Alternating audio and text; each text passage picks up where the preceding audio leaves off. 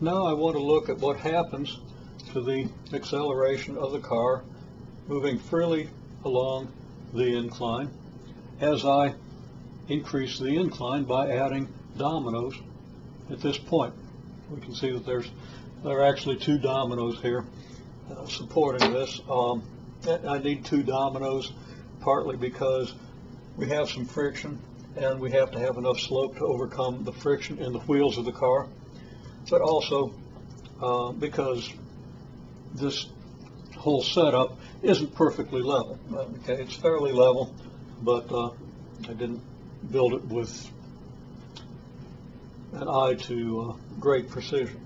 Okay, so first thing we'll notice is that if I give the car a poke, it'll travel along the incline. Now, I don't know if it would have made it to the end. It looked like it might, but it was about to run off the edge, so I stopped it. Let's try again. Yeah, it got to the end. Did it speed up or slow down? It's a little hard to see that. You could, if you had an accurate timer, time it to the halfway point, time it to the end, and see if the average velocity in the first half was equal to the average velocity in the whole distance, or that the average velocity in the second half was equal to the average velocity in the whole distance, or the average velocity in the first half equal to the average velocity in the second half. Those, excuse me, those results should be pretty consistent, and that would be an interesting experiment. But we're not going to do that right now. Okay, let's do this again. I'm going to give this a poke. Now the car did definitely come to stop there. Let's give it a poke from here. And another poke from here. Now we could measure time and distances and determine whether the accelerations were pretty much the same on those three intervals. We're not going to do that. I'm going to mark off the board in hand spans, if I can find a piece of chalk. Not much.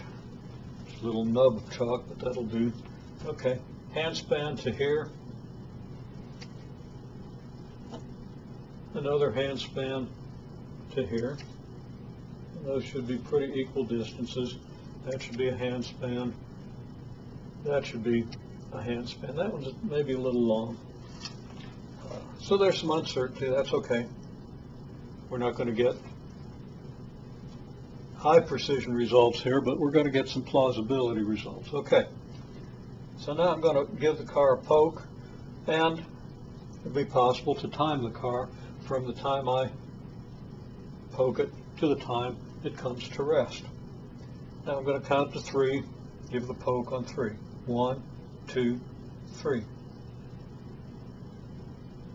Okay, took a couple of seconds, and you can see that it went a significant fraction, somewhere between half and a whole wavelength you could estimate. Remember, you don't have great parallax with this camera, so there's another source of uncertainty that needs to be assessed. Okay, I'm going to do it again. Try to poke it a little harder, hopefully not so hard that it goes off the end, but we'll see. 1, 2, 3. Okay, and again. 1, 2, 3. Oh, came right up to the edge. Very good. Thought it was going to go off the side there for a minute. Okay, from those 3 trials, we can get a pretty good idea of what the acceleration of the car is on this ramp, or at least the average acceleration from one end to the other, and possibly whether the acceleration is uniform over this nearly level ramp. Now, I'm going to add a domino under here, but first I want to measure how far it is from the point where the ramp hits the tabletop or the supporting ledge here, and the point where the dominoes contact the ramp on which the car is rolling. So I've got 4 dominoes stretched out here. I'm going to mark the end of those 4 dominoes with this domino and move them along here so that we have a good measure of that distance. And then I'm going to take one of the dominoes on the end. Doesn't quite come up to the point where the dominoes contact the ramp. Then another one. Okay?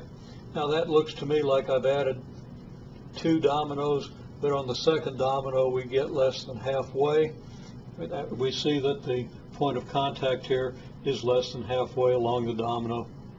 And you can estimate that from what you see. But it looks like it's 9 dominoes. I'm sorry, let's see, 4 and 4. Yeah, that's 8 and a fraction. So you can take what you see and determine this distance as a fraction of a domino length. We can also add another domino here, and that lines up pretty well with this point. So now we kind of have a conversion between domino lengths and hand spans.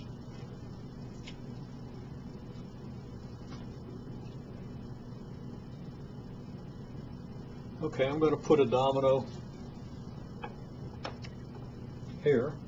I'm going to use one of these dominoes. Now, these are thin dominoes, the thinnest dominoes I think I have. Manufacturers have been thinning dominoes down over the years simply to confound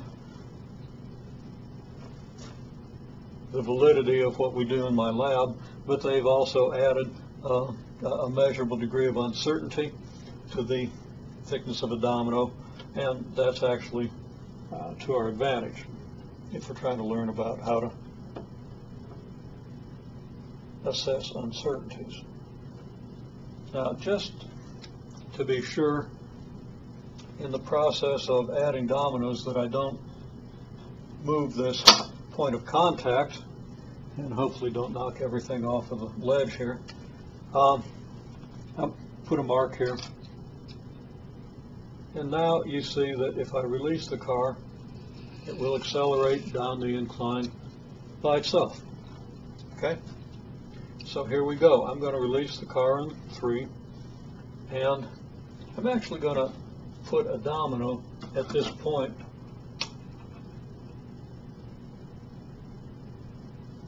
So we can, number 1, stop the car. Number 2, maybe get a pretty good indication of exactly when the car hits that point. Now, I don't think we're going to get timing that's accurate to that degree. I'm not sure the video is going to measure time that accurately. I think I'll do one more thing. I'm going to add a domino here, and actually let me put that domino. Don't know if that's going to sustain. Okay, I'm going to knock that domino out of the way with this domino. So you're going to hear the contact between this domino and this domino. The car will start at that instant, and then you'll hear the contact down here. And hopefully that will allow a significant improvement in the accuracy of timing depending on the means that you use to do the timing. So here we go. Ready? Well, theoretically the car should have started. There's apparently a little unevenness in the ramp at that point. Let's try again.